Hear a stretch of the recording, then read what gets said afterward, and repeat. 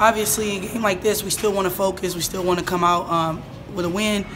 We don't want to take a team like that for granted.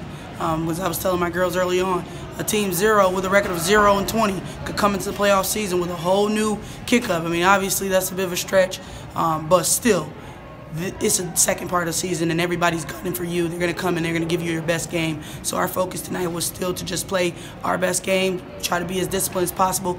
We want to reserve some stuff. Didn't want to show too much, try to save some of our girls' legs, and come out injury-free at the end of the day. We didn't play as good as we hoped. I think we played better in the regular season against them, but I mean, everybody bring their A game up in playoffs, so.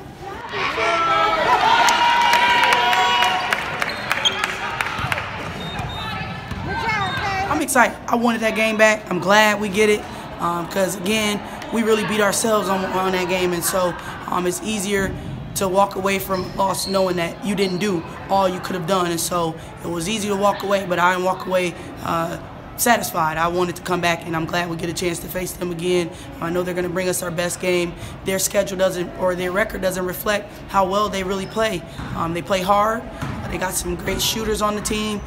So we just want to continue to play our game, be disciplined, do those little things that we didn't do right the first time, do them right the second time that we have a second try at it. So hopefully our girls can really hone in on that second opportunity and seize the moment. Yeah, well, they won off of our mistakes, so hopefully we just correct our mistakes.